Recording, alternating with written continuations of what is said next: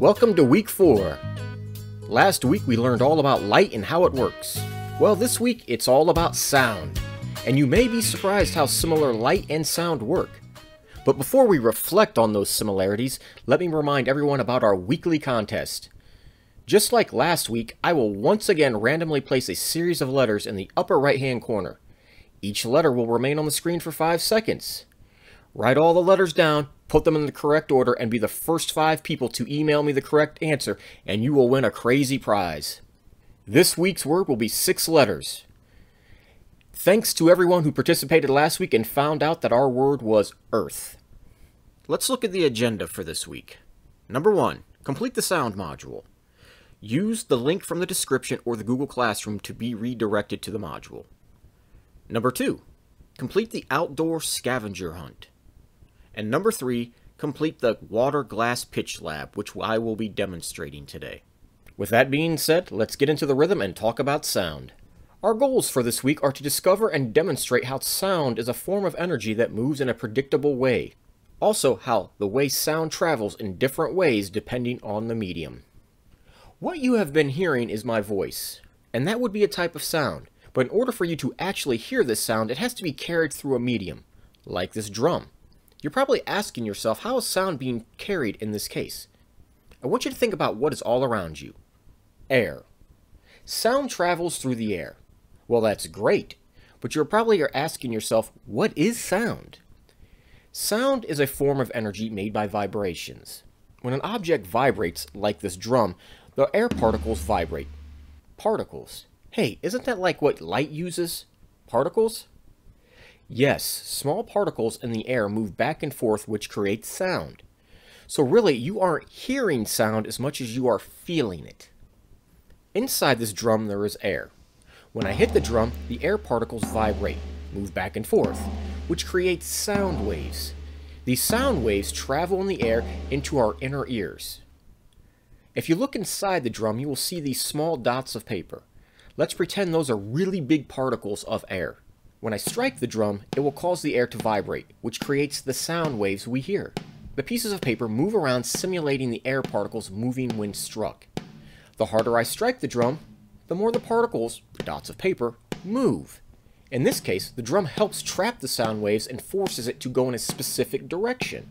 I want you to think back to your principles of light, where it was reflected, was absorbed, or was somehow altered. The same is true for sound, when sound travels in waves and hits a solid surface. Since sound is energy, the more sound waves moving through the air, the stronger the vibration. This is what we call volume. How loud or soft a sound is.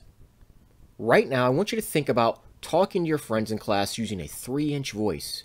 Repeat after me. Steve, what would a woodchuck chuck if a woodchuck could chuck wood? That would be using a soft voice. However, think about saying that to your friend on the other side of the playground. Repeat after me. Steve, what would a woodchuck chuck if a woodchuck could chuck wood? Notice how much more energy you had to use? Just like hitting the drum harder. The more energy being used, the louder the sound will be. The less energy being used means softer sounds, hence softer airwaves. However, what happens when you have the same volume but change the pace or beats? Or in our case, vibrations. That is our next topic, pitch. You will notice these 4 identical empty jars. You can do this at home right now using 4 glasses that are all the same size. I'm going to fill each jar with a different amount of water. The first one will be nearly filled. The second will be around 75%. The third will be 50%. And our last one will have around 25% water. Now I'm going to add a couple drops of food coloring to see if I can make the water, wait for it, more translucent instead of transparent.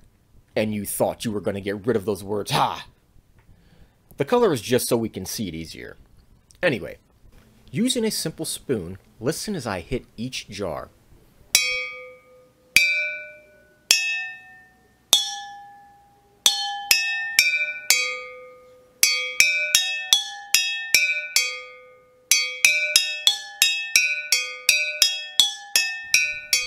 What did you notice? As I went down the line, the sound changed.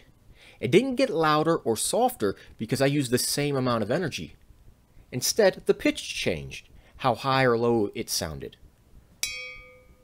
How high or low it sounded. Why do you think that is? The amount of water in each jar is different. Remember, sound is vibrations, which is movement back and forth. When the red jar is struck, the vibrations are slower because there's a lot more water, so it creates that low sound. When it comes to the blue jar being struck, it makes a really high sound because there is less water to move, so the vibrations go faster. Think of it like running outside.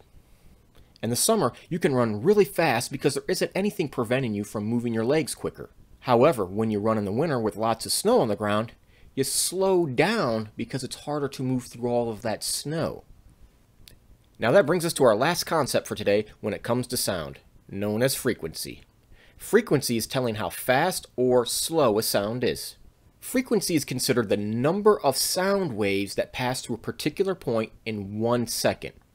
Although we don't think we can see sound, we can actually use what we learned last week to see sound. I have set up a special demonstration from last week that uses our principles of light to help us see sound. I'm going to start with a simple speaker and balloon. First, I have to remove the speaker from the box and wrap the balloon around it.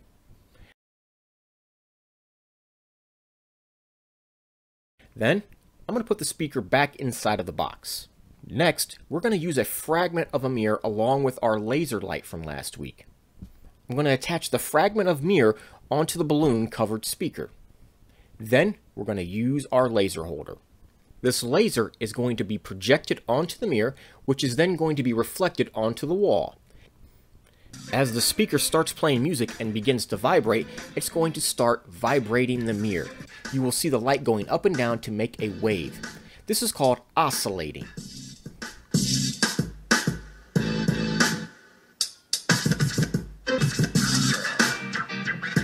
Notice as the speaker vibrates, makes sound, it vibrates the mirror and causes the reflected light to move and make waves. Now here's the really cool part. Listen and watch closely.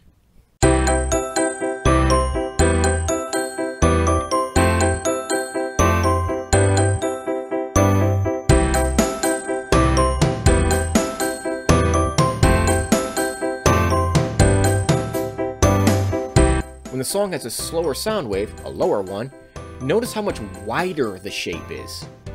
That's because just like the red jar of water, it takes longer for the sound to travel, so the waves are wider.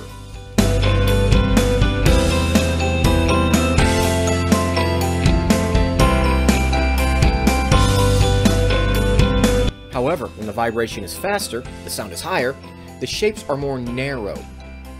These speeds of the shapes are demonstrating how high or low a sound is, which is called frequency. A frequency is one cycle of the vibration waves, and a frequency is measured using something special called a Hertz. The lower amount of Hertz, the deeper or lower the sound is.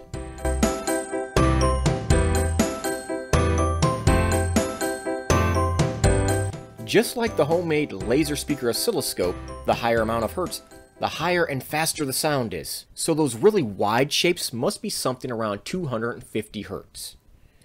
The really narrow and faster shapes might be around 8,000 Hertz. Those Hertz means how many sound waves per second. So that wide and low shape makes around 250 waves per second. Those narrow and high shapes make around 8,000 waves per second. However, there are certain levels of frequencies that we can't hear because they're so fast. I know you are familiar with cats and dogs being able to hear some sounds that humans simply cannot. That's because they can hear sounds up to 40,000 Hertz, whereas the human ear can only hear up to 20,000 Hertz. So when Mr. Sparkles or Little Fluffinator starts acting strange, it may hear something you don't, and you might want to take it seriously. Alright, let's review what we have learned today. Going back to our goals for this week, we've discovered and demonstrated how sound is a form of energy that moves in a predictable way. We have also noticed that sound travels in different ways depending on the medium, just like we did with the jars of water and our homemade oscilloscope. Alright gang, that's it for this week. As a final reminder, for your activity this week, make sure you complete the water glass activity I showed you this week for your assignment. Please record yourself doing it and upload it to the Google Classroom so we can all hear and see what you're doing. Make sure to join our daily class meetings Monday through Friday. Until then, be safe, and I look forward to hearing from you very soon.